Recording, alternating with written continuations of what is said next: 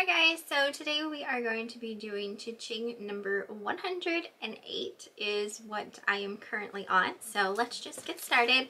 The first thing that I have was a Mary Hoyer doll. This one was wearing a really pretty iridescent dress. I won a bunch of these Mary Hoyer dolls at an auction. I did sell quite a few, but honestly I do still have a couple left that I need to list. This one sold for $215.02. So yeah, these ones were selling really well, and they all had on their tagged Mary Hoyer clothing and shoes and things like that, which helped up the price.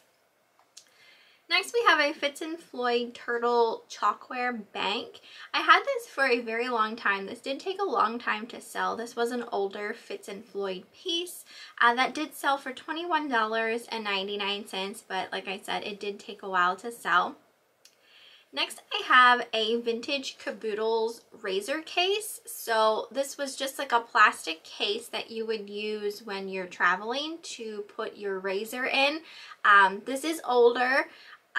Vintage Caboodles, I know they came back out with Caboodles not that long ago, but the vintage ones still sell, and as does like the vintage Caboodles related items. Like they had other like travel type accessories like makeup pouches and stuff like that, and some of those can sell. So when I saw this at a yard sale, I think I paid $1 for it. It was kind of a no-brainer, and that sold for $19.99. I also sold, this was a Jeep hitch, a tow hook Jeep hitch. This one was old. Eric won this at an auction. I can't remember exactly what he paid for it, but I know it wasn't a whole lot, and that sold for $78. I also sold a grinning ghost box. So this was just a Halloween item, really cute. It had a ghost on the top, and then the lid actually came off so you could store stuff in it if you wanted to. I think I actually kept one of these for myself. I purchased those from a store of a lady who was kind of like going out of business type of thing. Anyway, that sold for $59.99, and I probably paid maybe less than $10 for it. I also sold an older Oshkosh plush rattle doll. So it was like a little plush doll, like when you shook it, it made like a rattling noise. It's not a cha-ching without Amelia. Hi there, baby girl. Hi, baby girl. Okay, yes. Yes, I know. I'll hold you for a little bit. How about that? Do you want to say hi? She's like, no, I just want to be in your arms. Just want to be in your arms, Mom. Okay, so that I picked up at a yard sale. I'd say I paid 25 cents for it, and it sold for $12.99.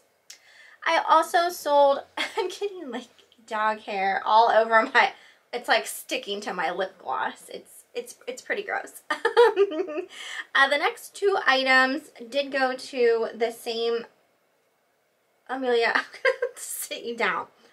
I can't do this. The next two items did go to the same person, but I do not think it was a subscriber. These were two more of the Deborah Shoach items. So you've seen some of these in my other cha-chings. The first one was a candy corn witch that sold for $80, and the other one was a spider girl that sold for $39.99. These came from the same lady's store that I purchased from. Again, less than $10 for them. I'm thinking I paid about $6 or under for them, in all honesty. And what was I saying? I don't even know. You got me all confused, girl. Next item did go to a subscriber named Sandra. This was for an Indiana glass blue fairy lamp that sold for $45.99, and that either came from an auction or a yard sale. I also sold another one of those Halloween boxes. This one was of a grinning jack-o'-lantern. That one also sold for, no, this one sold for $49.99. My other one, what did I say, sold for $59.99. So $49.99 on that one. Same sale I got that at. Next item also went to a subscriber named Karen. This was for a pair of Crocs orange platform style clogs. Those sold for $29.99 and I did get those at a yard sale. I wanted to keep those, but they were not my size. They were really cute. Next item was for a little lot of blown glass animals. Those sold for $19.99. I sold a TI-84 graphing calculator for $49.99. I'm pretty sure that came from a yard sale. Typically, these calculators can sell really well and very fast, especially if you're only picking them up for a couple bucks or at a yard sale for like 50 cents. There is one user on eBay who buys a lot of the graphing calculators, so if you list them at just the right price, like as soon as you list them, they buy them. I don't know exactly what they do with them, but like that's literally what they do, is that they buy all of the graphing calculators. So if you ever sold one, you probably know what I'm talking about. Next we have a Las Vegas, Nevada ornament. This was a glass ornament that sold for $9.99. This came out of a box lot of some stuff that I won at an auction. I also sold a cat and pumpkin Halloween ornaments for $26.50. Again, these came from the same sale of the same lady. I also sold another one of those Fisher-Price terry cloth rattle toys. This one was of a dog. That sold for $49.99 and I got that at a flea market. Probably paid $1 or so for it. I also sold a King turquoise and copper necklace. That sold for $119.99 and I did win that at an auction. The next item was for a plate lot by Bing and Grondel. These actually sold for $39.99. I don't typically pick up like collector's plates and stuff like that, but these came with some stuff that I won at, hi baby girl, love you, look at my kisses, oh kisses, kisses, kisses. These actually came with some stuff that I won at an auction, and surprisingly some were selling, so I just went ahead and listed them all and they sold, so that was really awesome. It's one of those things where, like, I mean, I don't think I would have thrown them away, but it was one of those things where I was like inwardly groaning when I won them with like the other thing that I wanted. So, but yeah, that's nice that they sold. Next we have a pack of Cami Secret. These were modesty panels. They're basically just like these things you stick, I think they attach to your bra. So like if you're wearing a low cut shirt, your cleavage doesn't show. That sold for $7.99 and I think my mom gave those to me in all honesty at one point, but I just never used them. I don't really wear shirts that show my cleavage anyway, so that's that. I don't like doing that. Next we have a Jeanette Glass glasses set.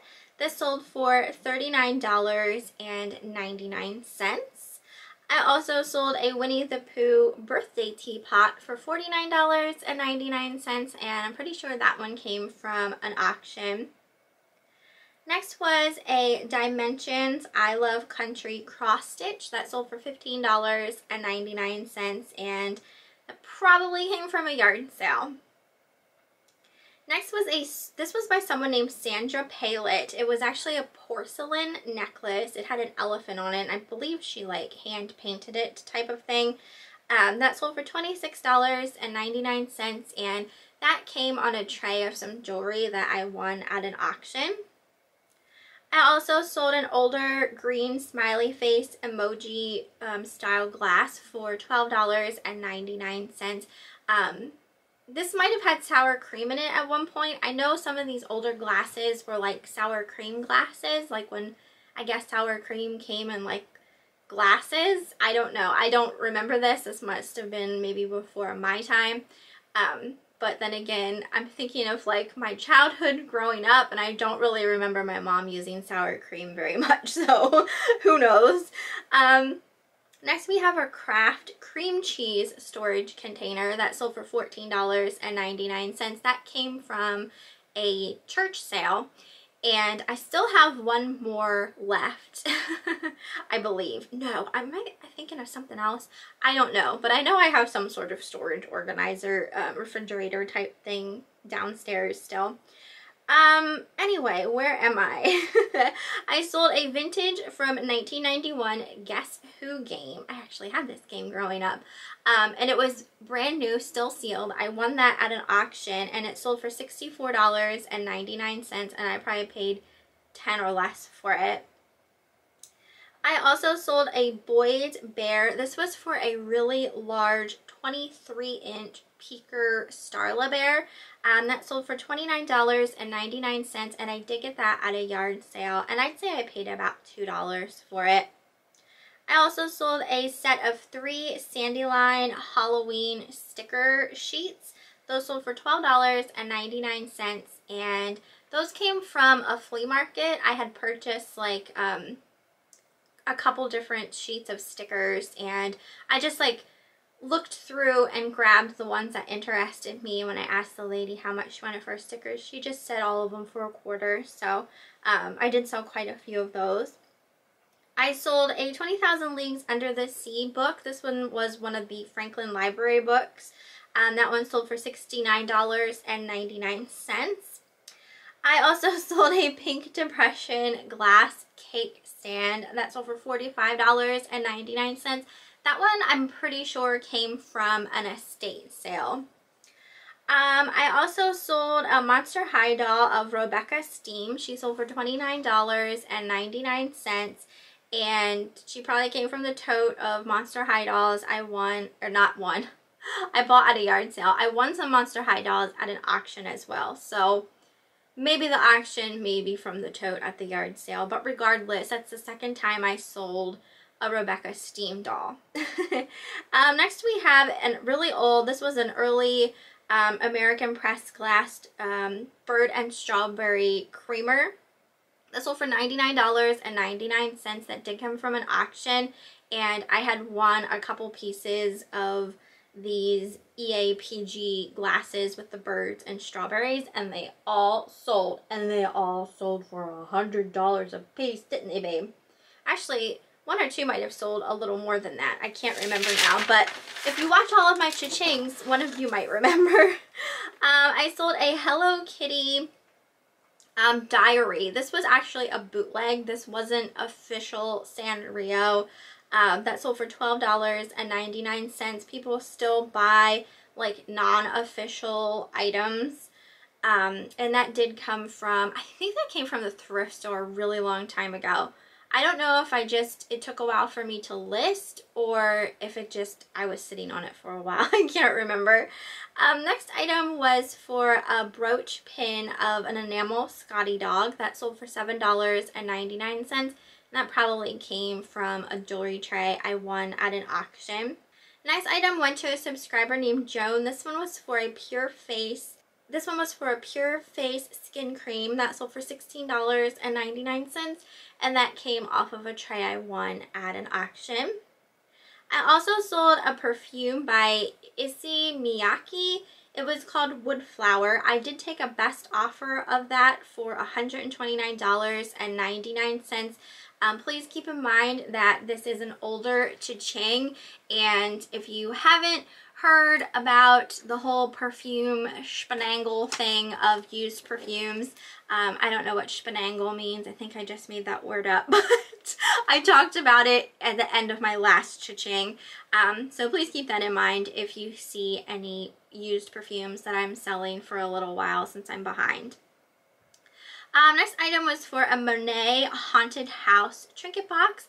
That one was also a best offer accepted at $110. Eric and I had won a bunch of Monet trinket boxes at an auction and that's where that came from. She's just trying to get comfy. You can lay down. Yes, lay down, baby girl. We have a vintage Cadoodles pencil set. This was brand new, just an old pack of pencils. That sold for $5.99, and that might have even come out of a free box at a yard sale. I have no idea. This next item did come out of a free box at a yard sale. This was for a Digimon coloring book that sold for $9.99. I sold a hard plastic Santa riding a reindeer that sold for $59.99. I'd say that probably did come from an auction. The next two items went to a subscriber named Denise. She purchased a hanging Grim Reaper Halloween ornament that sold for $12.99. Do you need something, Eric? You don't remember that? It came on a tray that we won at an auction. It had a little Jemmy singing and dancing maggot Halloween piece on that we also sold. And then she also purchased a glass rabbit on a nest that sold for $19.99. And I feel like that did come from an auction as well. Next item we have, this one was an old vintage house smock from like the 1960s. We won this at an auction. They had a couple different pieces of vintage clothing that sold for $29.99. I also sold a Chico's wristlet purse for $8.99. That came from a yard sale a long time ago. This took forever to sell, and I feel like part of that problem was the fact that it was still wrapped, it was still sealed, and I didn't want to open it, so it was kind of hard to take a good picture of it. So that might have been part of the problem why it took so long to sell. Also sold another Franklin Library book. This one was called The 5 Comedies. That sold for $29.99. You know Daddy's up here now, huh? You went down. I sold an Xbox 360 game called Spider-Man Web of Shadows that sold for $53.99. So that one was definitely a good video game, apparently. That did come from an auction. We sold another Franklin Library book. This one was called The Age of Innocence, and it sold for $35.99. This next item came from a yard sale. It was for a vintage Lisa Frank Zodiac pillow. Like, when I purchased this and I looked it up before I listed it, I couldn't find anything to go by, which made me think it was like really rare. I know I had never seen them before, but it did sell for $59.99, and I paid less than $1 for it. We sold a V-Dubs Beetle die-cast car for $69.99. That came from an auction. Eric had won quite a few V-Dub die-cast cars at the auction one day. I'm not sure if we have any left or if we have many left. I'm unsure. Next was a Harvest Moon Halloween decoration that sold for $29.99. That came from the same ladies sale where we had purchased all of the other Halloween related stuff. Next item was a Yardley of London aftershave splash and deodorant. I picked this up at an estate sale. I probably paid about $1 a piece for each piece, and I sold them as the lot for $19.99.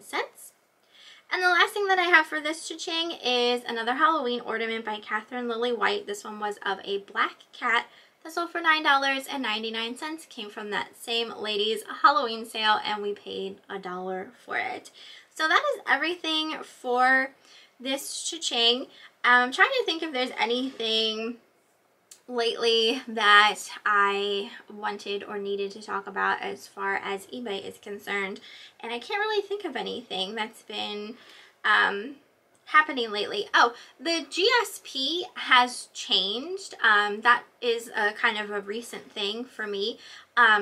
Now, like before, if you were shipping internationally using the GSP program, before my packages would go to a warehouse in Kentucky before they were shipped off overseas, and now it's changed. It goes to Illinois now. So nothing really changed, but it's a little bit different. Like when you're listing, you no longer it just doesn't look the same as it once did when you're under like the international shipping. So those of you who use GSP probably already know. If you don't use GSP, I definitely suggest trying it out. I feel like are going to be definitely getting more potential buyers to see your items. It's really simple. You just ship your item to a warehouse now in Illinois. So, and you don't do anything. You don't have to fill out customs forms or worry about anything, basically. eBay does all of the work. And then if there is a problem with your order, like if something arrives broken or something along those lines, eBay will have your back for it. You won't lose your money. There are times though where people do want to do returns, and then you are in charge of any returns coming from overseas, which most people who buy from overseas do not want to deal with a return. So for the most part, they typically don't bother. Like if they're unhappy with something, they just, you know, keep the item regardless, because the return shipping is, you know, can be kind of outrageous, but because they're already paying you know, a large shipping fee to get shipped to them, plus, you know, eBay's fees to use, you know, the GSP service and that type of thing. But yeah, I definitely would recommend it.